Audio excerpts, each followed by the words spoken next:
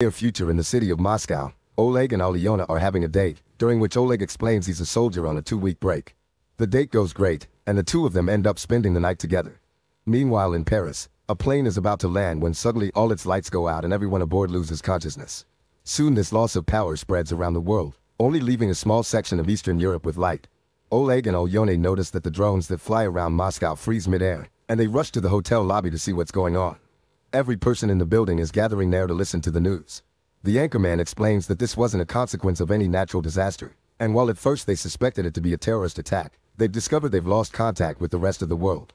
A group of soldiers led by Mayor Domadov is sent on a recon mission to Kirov, one of the many cities that are now in darkness. Journalist Olga goes with them to record any clues they may find.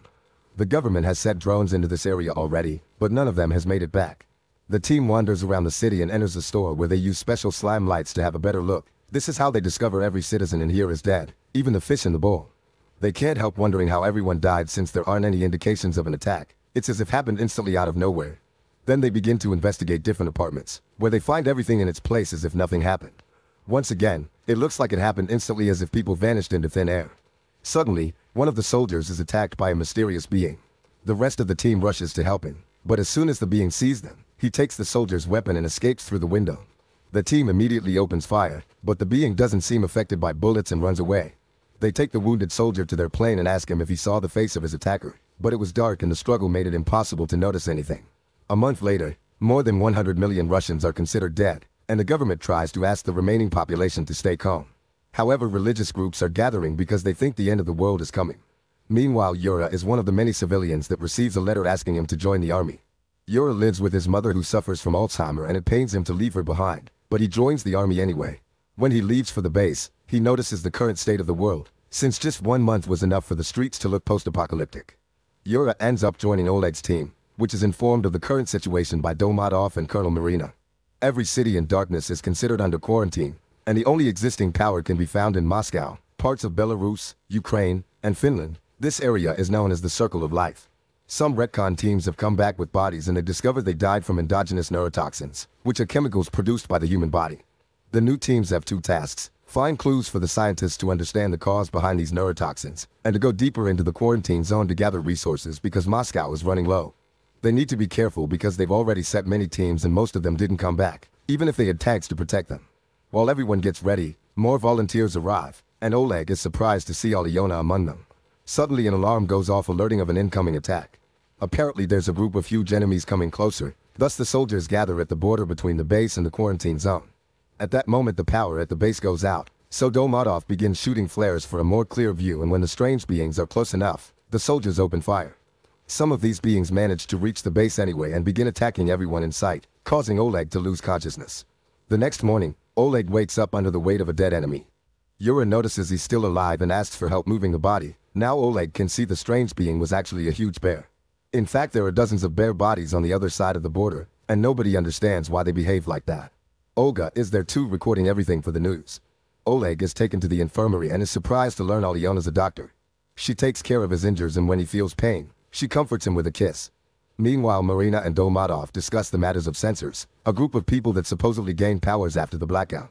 Marina explains they aren't like superheroes. Sensors can actually receive data in their minds like radios receive signals. However, they haven't been able to decipher the data or how this happened. The strongest sensor is Sasha, who is being kept in a military hospital. Since the blackout, he keeps having nightmares about a mysterious bald guy. Today he's being visited by Zhenya, who says he was sent by someone named It. He explains the first wave destroyed all electronics, the second launched the self-destruction of all biological organisms, and the third wave will make anyone still alive in the quarantine zone attack them. There are millions of them, and their free will is gone, but they have time to stop it. Sasha doesn't want anything to do with this and calls for security, but the soldiers can't see Zhenya and tell the doctor that Sasha is hallucinating. The rest of the soldiers get ready for the mission. Yura ends up traveling with Olga, who makes him some questions for the camera. Yura admits he doesn't mind the current situation because it's given his life meaning, and it's better than being a taxi driver. When they make it to the quarantine zone, they discover the tanks destroyed on the ground and a chasm cutting through the buildings, implying the third wave has already begun. The footage of this destruction puts the remaining population in a state of panic, causing riots and an increased crime rate to take over the city. The government promises they're working on it, but people think their leaders are hiding something. The soldiers are divided into groups to cover more ground. Yura and Olga are in Group 7, and as they cross the woods, a flirting tension grows between them. When a recovered Oleg arrives, he joins Team 4, who investigates a small town. One of the soldiers opens a storage room, causing a bunch of metal bars to fall on top of him and hurt his leg. The team decides to rest inside a house until a doctor comes. The next morning, Olyone arrives and announces the soldier will have to return to Moscow with her if he doesn't want to lose his leg. Group 7 also spent the night inside an apartment, and while they're having breakfast, Yura notices something weird about a store. He checks Olga's recording and confirms the doors weren't open when they arrived. Yura and a few soldiers enter the store and find evidence someone was there, so they decide to set up some traps. Then they return to the apartment and wait for the traps to activate. This doesn't happen until night falls. Everyone gets ready to leave, but Yura asks Olga to stay inside and teaches her to use the flares to ask for help if they don't come back. Olga ends up disobeying Yura and follows the team anyway to record everything. Inside the store, they find a teenager that was wounded by the traps. They take him into the apartment and try to help him, but the boy reacts by stealing a knife and killing a soldier. The others immediately react by shooting him down. Meanwhile, Sasha goes to have some fresh air on the hospital roof and is suddenly startled by Ed, the guy Zhenya told him about. Zhenya had only been a metal connection, but it is actually here and wants Sasha to help. To convince him he knows what's going on, he shows his face and reveals he isn't human. At that moment, Marina shows up with a bunch of soldiers pointing their weapons at Ed, but suddenly they all turn their weapons on Marina. It explains he used his metal powers to make the soldiers see her as Ed and he as Marina, so she shouldn't try anything. He also swears he's on Marina's side and warns her that millions like him are coming to end humanity. When Marina asks what he is, it says humans would consider him a god.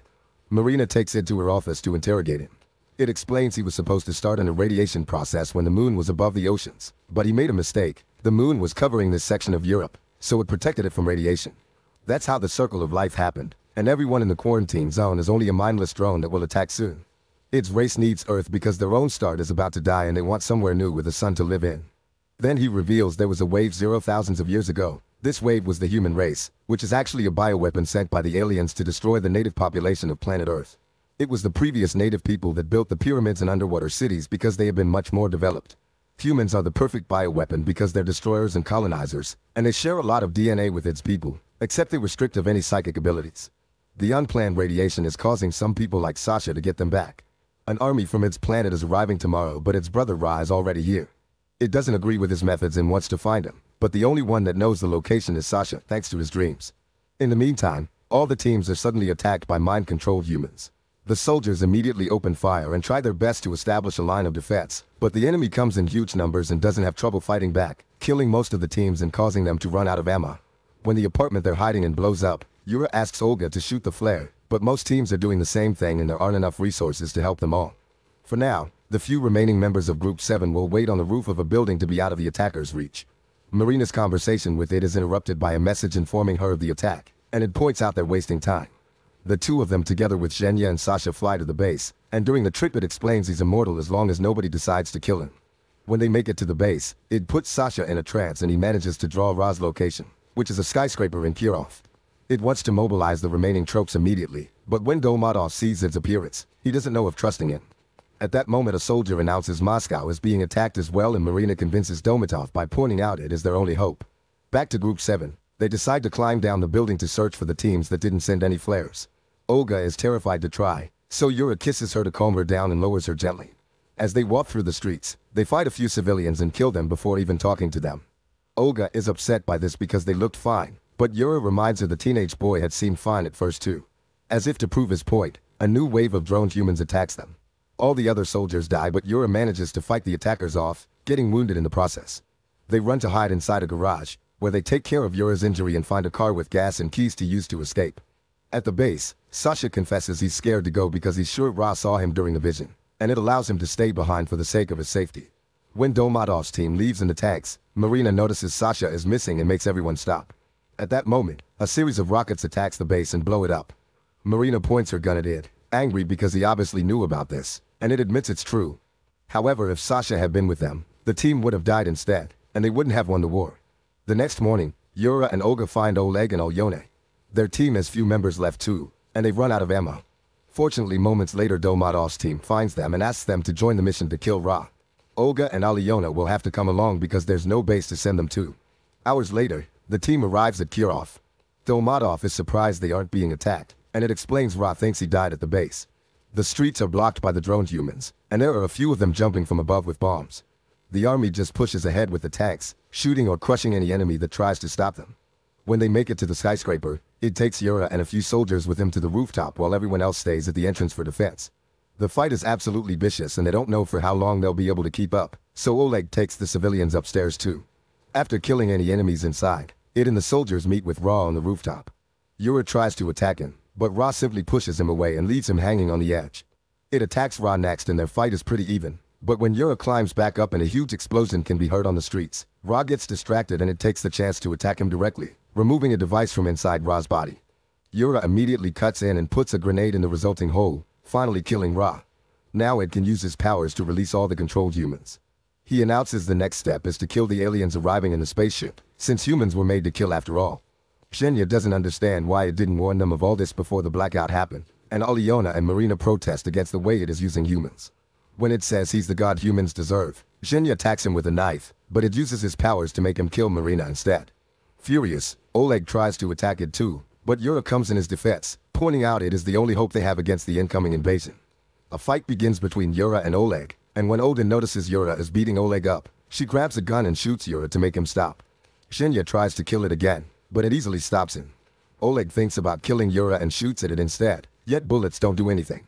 It uses his powers to make Oleg see everyone as his father, causing him to hesitate. However, thanks to being a sensor, Xenia can find the real it and he jumps to bring him down with him. They both die as soon as they touch the ground. At that moment, a giant spaceship lands on a bunch of buildings. Oleg grabs the device it took from Ra and leaves with the women after refusing to finish Yura off. After taking some weapons from fallen bodies, the trio enters the spaceship, which opened the door because it's waiting for Ra. Inside there are hundreds of aliens sleeping in pods, and when Oleg presses the device, oxygen starts being transported to those pods. It seems Ra was supposed to wake them up, and the timer on the pods confirms they'll be ready soon. They try shooting at them and confirm it does kill them, but they don't have enough ammo or time to do them all. Odin notices the pipes carrying the oxygen are on the floor, and destroying one kills many aliens at the same time. The trio begins destroying every pipe they can find, effectively stopping the invasion. However, when Aliona is about to destroy the last pipe, she freezes because she realizes these last pods have children in them. The kids begin leaving the pods and when Oleg sees them, he drops his weapon to the ground, not being able to hurt innocent creatures. Make sure to subscribe and turn on notifications so you can watch more videos like this. Thanks for watching.